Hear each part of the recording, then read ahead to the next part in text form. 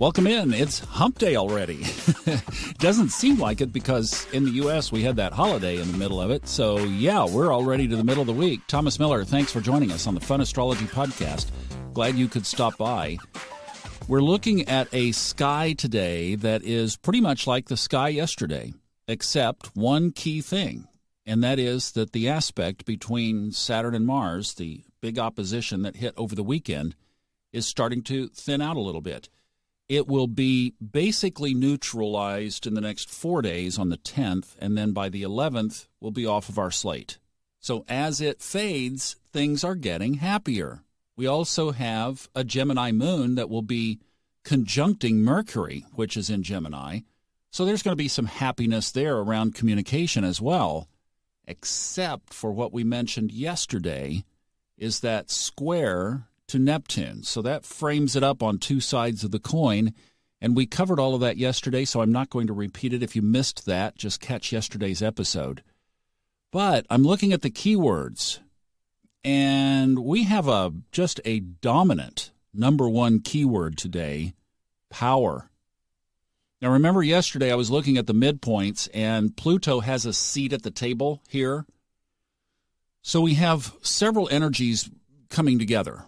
We have the Saturn-Mars opposition.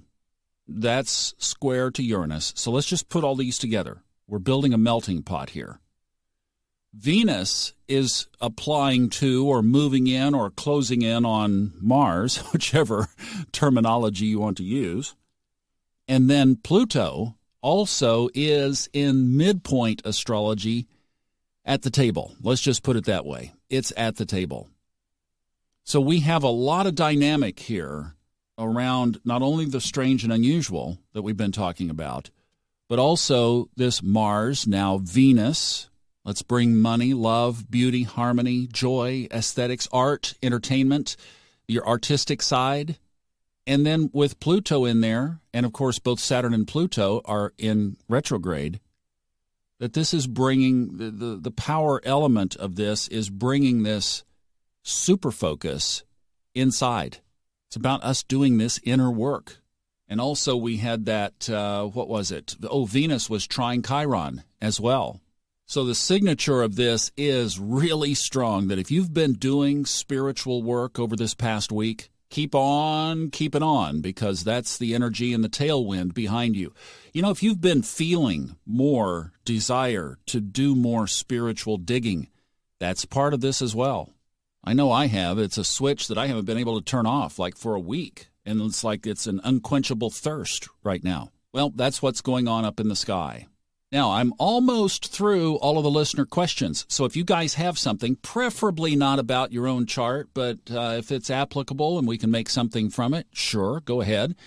But if you have an astrology question, shoot it on the speak pipe up there at the top of the funastrology.com website. But in light of the fact that Venus is just about to conjoin Mars. Hello, Thomas. My question is about Sun conjunct Mercury in relationships and in the natal chart. I have Sun conjunct Mercury in my natal chart. So that means if I date anyone within a year of me, I have that same aspect in the synastry. Could you tell us about this? Thank you. You bet, and thank you for listening. And that is a chart-specific question, but it's something that we can really glean some common areas from. So let's talk about those first. And that is synastry, so relationship charts, which is about the area of the weakest that I could dive into just about anything, and the one that I haven't dived into that much is relationships. But I have done quite a bit of looking at combined charts, and of course the synastry charts that she is talking about, where you take two and basically blend them into one. Now, I would imagine, just understanding astrology and believing in it the way that I do, that somebody who was hyper-vigilant and hyper-proficient at relationship astrology could probably tell you exactly what kind of relationship you were going to have with another person. Here is where I would shy away from it just a little bit. It's that area of free will. Now, I've always said in relationships, if you are not growing together, you are growing apart. There is no just standing still. So yes, you can look at the various aspects in natal charts, and this is where I think you would definitely have to put the solar arc and the transits in with it as well and really do an in-depth analysis. But if you looked at just those natal placements, the big question you have to ask is, not only are you moving toward your chart, is your partner moving toward his or her chart? Because how many times in relationships does one person drift off? So the first criteria, if I were going to do a relationship reading, and I mean that would be stretching it because I tell people that's not my bag. But if I would first ask, where are both of you on your spiritual journey? Now remember, we can look at the shadow side on the chart. I mean, we can see, I was doing some studying on horary astrology over this past few days, and where you ask the chart a question, and a couple of the examples in this one book that I'm studying from mentioned partners that were like one partner was already seeing somebody else. And you can see that in the chart. My jaw was on the floor. I mean, it shouldn't have surprised. This stuff just continues to be amazing. I mean, literally. And the aspects were right there. And I came back and looked at it again, and I was like, yep, wow. And when the astrologer who was giving this example confirmed it with the client, that's exactly what was happening. So it's in there. You just have to dig it out. Now, with relationships, there's another piece of this that I've also been studying lately, and that is harmonics, midpoints, and, you ready for a new term? Uranian astrology. Don't go too far on looking that one up because it's pretty deep in the woods. In fact, all of this is so thick in the woods that I don't bring it here. Sometimes I'll slip it in just from study that I mold into the rest of the chart. But this is the stuff where your eyes start to gloss over. But in basically what you're doing is you are going in between the aspects. It's something that you really need software to do, and it gets complicated quickly. But that would be another way to really go inside a relationship chart and start to understand the intricacies and details of your partner's composition and what you might be looking for.